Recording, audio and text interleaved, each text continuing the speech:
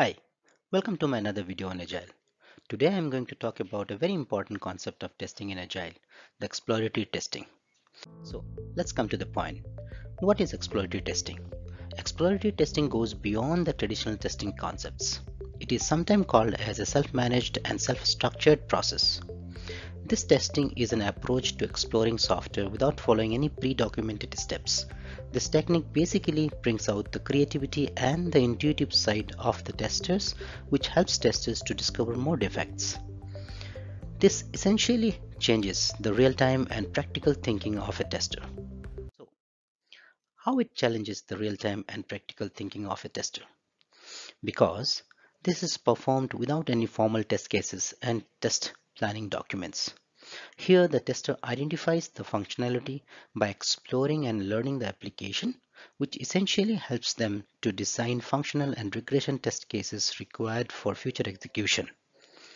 The exploratory testing is all about analyzing and finding potential risk rather than monitoring known risk like we do in scripted or specification-based testing. So, does this mean we do not need any test planning in this kind of testing approach? No, that's not completely correct. We do need minimum planning. However, we do not spend much time in planning here. We can say that in this testing approach, test planning, analysis and design, test execution, and reporting are all done together and during the iteration itself. In this testing approach, the testers have to put minimum effort for planning but maximum execution covers so that tester gets exact behavior of the application. So, what do we do for an exploratory testing? We first learn the application, we find out testing approaches, what to test, how to find out the problem, and so on. Then we do a short design where we write down short descriptions or definitions about what we are going to test. Then we execute the test cases and collect result. And finally, we interpret our learning about the product and the issues that we found during execution. Exploratory testing has many advantages. It allows testers to demonstrate own skill set, knowledge, and experience from different perspectives and help improve the quality of the system under test. Some of the major benefits of exploratory testing are: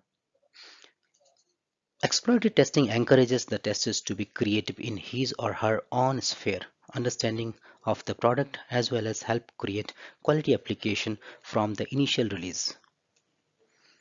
As automated tests can help to execute tests quickly, but humans have the unique capacity to connect the dots and come up with different test scenarios.